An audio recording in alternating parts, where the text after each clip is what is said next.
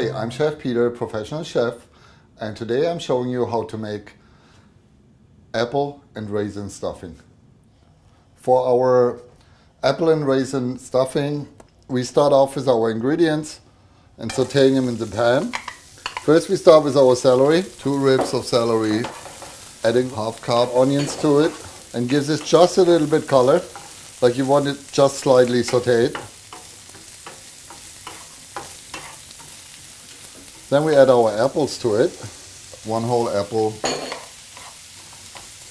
2 tablespoons of butter,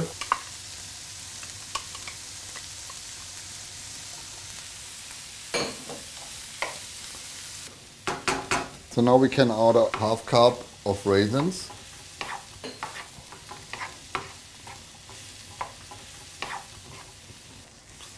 And now the butter is pretty much dissolved, and we can add our 1 cup of chicken bouillon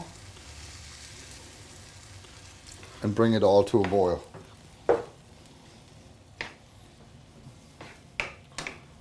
We want to add the sage at the end of the whole process because we still want the sage to have the light green color, and sage contains esoteric oils, and if you heat them up too long, the oils will all vaporize and it defeats its purpose.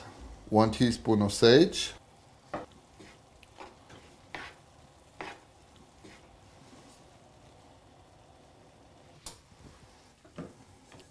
and now we will be able to add 3 cups of cubed white bread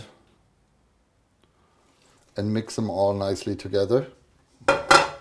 So we have our stuffing mix.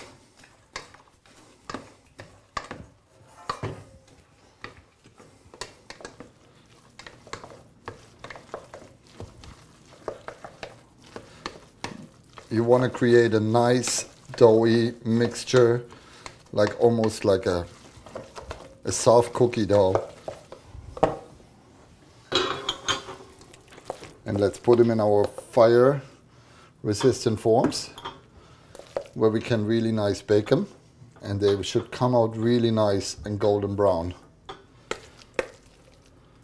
This is a very nice side dish for every Thanksgiving dinner, accompanying your turkey or your ham or your roast. It's very festive, hearty, and a perfect, beautiful fall dish. Now we got our stuffing in the fire-resistant forms, and we can put them in the oven at 350 degrees for about 30 minutes.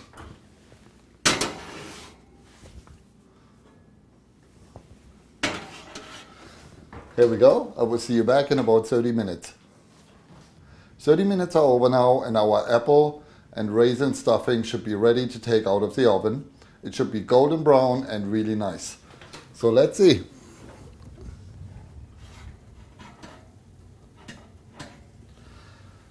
And here we go, our golden brown apple and raisin stuffing.